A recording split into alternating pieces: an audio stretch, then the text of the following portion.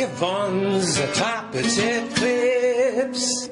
I actually called it participants here, not audience. So because participants participate.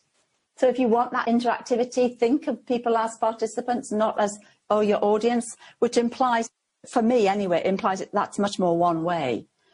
It's much nicer, I think, and more effective when it's actually two ways. Again, I'm getting lots of nods. Comment if you'd like to on your challenges. Well, for me, it's the art, fireside chat format of presentation.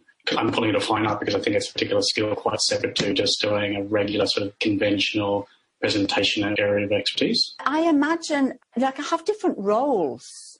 So sometimes I am the person who's sharing a story or a model, and sometimes I'm the facilitator and I'm really orchestrating everybody so everybody has a voice. It's like wearing different hats.